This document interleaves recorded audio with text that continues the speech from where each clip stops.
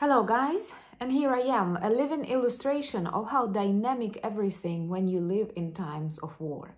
And this week has demonstrated how some very tragic events can later be changed with extremely important news which guarantee our future victory. Russia was on fire this week, and all because of Ukrainian drones and modified missiles that destroyed their aviation plants, oil refineries, radars, and even strategic supersonic bombers. Let me remind you all of these important events, and of course thank you once again for the aid from the United States and all the beautiful people in different corners of the world. My name is Anna, and I vlog daily from Ukraine since the start of the brutal Russian invasion. So if you're new to the channel, you support Ukraine, please subscribe and help us fight against Russian propaganda and fake news. And my longtime friends, check your subscription status and hit notification button. This week was emotionally difficult, just as all the other weeks since the start of full-scale invasion and honestly since the very start of this war back in 2014. When I say these words, I'm terrified that I lived for 10 years in a country that suffers from Russia. And it's actually this golden era of a person's life that is always interrupted with bad news, missile explosions, air raid alerts, and inability to plan anything. But at the same time, we feel great support inside the country from each other and also from our friends in different parts of this planet. And somehow it seems to me that more and more people feel we have to defeat Russia, and the sooner the better. That is a very important conclusion. And when we've learned about another brutal attack on the center of Chernihiv, which is a regional center in Ukraine, killing lots of Ukrainian civilians, I honestly felt devastated and almost had no motivation to do anything. But I've received lots of words of your support, and I also am always inspired by the work of Ukrainian armed forces, SBU, intelligence services, that despite lack of support, limited resources, losses, and daily tragedies that they also witness on a daily basis in Ukraine, are capable of developing really cool operations. And because of them, we may say that many regions inside Russian Federation were on fire. Of course, we target only legitimate military objects, and why not start, for example, with a plant factory that is used for the construction and repairs of Russian bombers.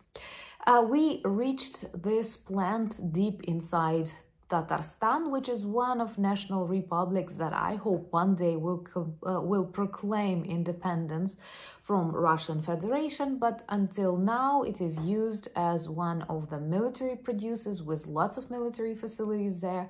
At the beginning of April, we've targeted the Shahed drone in Tatarstan, Shahed drone factory, in Tatarstan, and during this week there were loud explosions on the factory that produces TUs. TUs are evil, and I think the way we stopped one directly while still on a mission in the air, in the skies of Russian Federation, was very beautiful. And personally for me, perhaps it is the greatest achievement of Ukrainian armed forces this week. By the way, let me know in the comments below which is your favorite Ukrainian victory this week. But modifying old air defense system S-200, Ukrainian intelligence service has managed to plan a special military operation waiting for this two strategic supersonic long-range bomber reach really close to the area where we can reach it with this missile, and it was close to 300 kilometers still away from the border with Ukraine, and we destroyed it.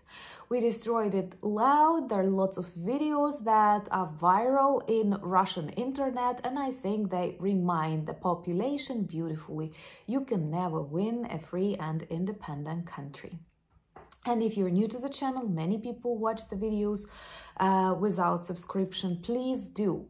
This helps promote more information about Ukraine, and we need that to win and to win faster. So do subscribe, share, like to demonstrate your solidarity with Ukraine. And to demonstrate your solidarity with Ukraine, you can also celebrate the destruction of a number of radar systems that Russia used not only to protect their object, but also to target Ukrainian. And Nebo-U was destroyed in Bryansk. And another one that we are targeting and partially destroyed is located in Mordovia, another national republic that can claim independence from Russian Federation sometime in future. And that radar is huge because it can scan up to 3,000 kilometers around it. And by destroying it, we will lead to the collapse of Russian air defense. But literally, you can already see this collapse of Russian air defense systems with a number of S-400 and S-300 systems destroyed by Ukrainian drones this week. And also there were loud explosions in the airfield, military airfield in Jankoy.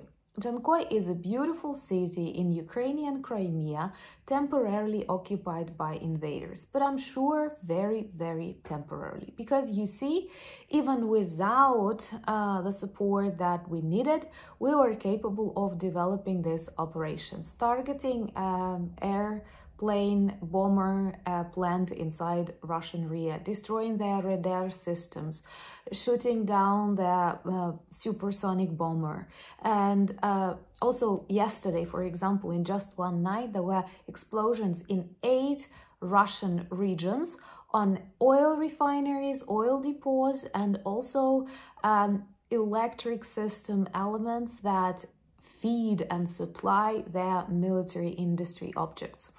And this is very beautiful. This is how Ukrainian drones work. But now, with the aid from the United States, and once again, I want to express my gratitude to the people of the United States who persuaded our decision makers to listen to this sane advice that we have to stop Russia until it destroyed the whole world. And my special greetings to all of you, because I feel this strength, this understanding, this support in our community.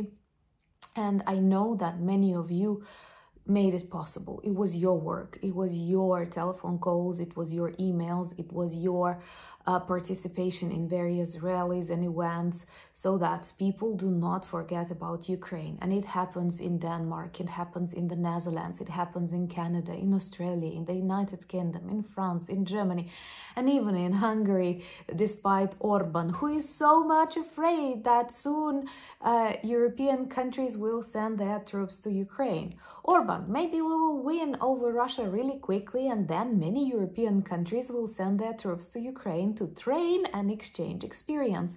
I think this will be a good start for our NATO membership, and anyway, this new system of defense and security that must be built in the world, because we pretty well see that many international organizations that were supposed to protect us did not manage to achieve this mission, and we can only hear how concerned United Nations, for example, are. And I have come across this Russian narrative, Russian propaganda narrative, that Ukraine has these problems because it's not the member of UN. Guys, if you've heard such a message, remember, Ukraine is one of the founding members of the United Nations. But unfortunately, at the moment, United Nations do not perform the tasks we expect them to do. But Ukrainian armed forces, intelligence services, and US Congress are able to perform the tasks that we people want to see and hear from them. Yesterday, when I was searching the net, reading for these updates, I was really glad to see this hysteria in Russia. Well, of course, perhaps they felt it coming. I also felt it coming on the channel, with lots of troll comments appearing who tried to demotivate, who especially targeted our successful NAFO campaign. And I'm sure sometime soon I will be able to share with you more, and the video of the NAFO truck that we will deliver, and a swarm or a flock of drones that you have adopted. And I'm very grateful that your support is so multidimensional. So despite these demotivational comments, despite these articles that they financed in global media and other stuff, history is on our side, and I hope we will be able to use this support to protect the world from Russian and other evil, because unfortunately these authoritarian regimes, they inspire each other, they learn from each other, and they only understand powerful messages and powerful answers, like those, you know, shooting down of their bombers or destruction of their Shahed drone factories or bomber plants. And I promise we are ready to continue sending these messages, and I hope we will learn more of Russian geography based on the destructions of military objects in their cities and other locations. But honestly, I would love just one geography lesson when we discover the location of Putin's bunker and then someone will smoke nearby. Thank you so much for all your kind messages, for all the support, but most importantly for all the work that you do daily in your countries, in your parts of the world, helping Ukraine to win this war and stop this evil. You are fantastic people, you're my friends, you're family, and believe me, millions of Ukrainians who don't have YouTube channels pray and express much gratitude to you. You may not hear it, but you will definitely feel it in your lives, in your thoughts, and in good events coming to you in future. United we stand. Remember to join me on Instagram. I'm quite active there. Also, I'm on Threads and Twitter, typically to quarrel and express my Ukrainian emotions. And we have a very cordial Discord community. Thank you for buying me coffees and becoming my patrons and helping me work more, film more, and write more. Yes, I'm doing that finally. And also we have a beautiful merch shop where you can find some good t-shirts, sweatshirts, caps, stickers, cups, pillowcases that work well as conversation starters and reminders about Ukraine. And also they are simply beautiful and tell the story of Ukrainian history, cultural heritage, and even Ukrainian drones. But most importantly, we have to remain active. We have to be strong, because this dying monster is always dangerous, and Russian Empire, former USSR that still lives in the heads of millions of Russians, is dying. But at this moment they are dangerous. So we are prepared, we are focused, we know the task, and now finally we have the resources to accomplish this task. Thank you once again. Slava Ukraini!